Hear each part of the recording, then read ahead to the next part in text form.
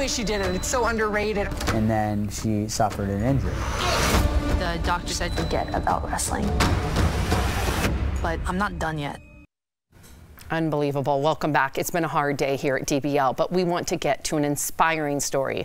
It's not every day we can say we have the United States' first ever gold medalist in women's wrestling here live at only 31 years old. Some are calling her story one of the greatest comebacks in the history of sports. Please welcome Helen Maroulis.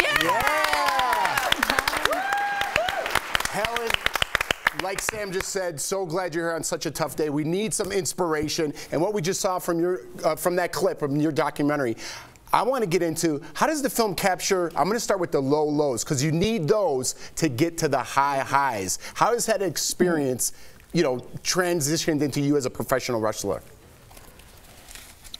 Like how have the lows shaped me? Yeah. How has they shaped your career?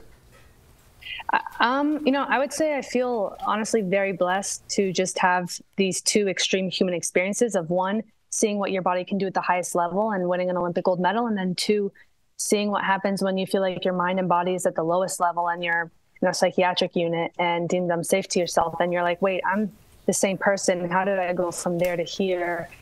And it really just humbled me and made me realize we have to be kind to ourselves, and that, you know, we go through this journey in life and they're really difficult times, but there's always hope. Self-compassion. I'm having trouble with that myself. That's a hard concept for us. Let me ask you this. What barriers have you experienced as a woman, and I say in a man's sport like wrestling, but with air quotes, any kind of barriers that you've been feeling? Absolutely. When I joined wrestling, I was 7 years old, and back then there were only 5 states in the entire U.S. with girl states sanctioned wrestling, and my state wasn't one of them. So I grew up wrestling boys, and you know, I had parents calling me names. I had coaches that used to put me against their best guys and tell them to hurt me until I quit, or to just wrestle so hard that I wouldn't come back. And, you know, luckily a little bit of just being innocent and naive, I just thought, oh, wow, if I want to be the best, I really have to improve my game. This is a really hard level, but I didn't always realize what was going on. And so I think my parents really shouldered a lot of that burden. And so I'm very grateful that they allowed me to continue chasing my dream. Good mom and dad. What an inspiration. Good mom and dad.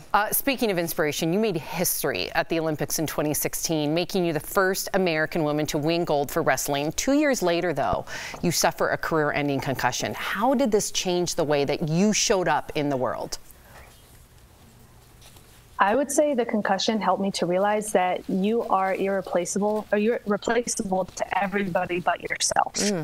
And so I realized that I can't push through workouts anymore. A coach can always find a new athlete, but I can't find a new me. I have to live with all the repercussions of my decisions and my actions. And so that, you know, self-compassion and taking care of myself. And now I always put my health first and foremost. And a lot of times that means taking a mental health day or an emotional health day. It's not just physical health anymore either.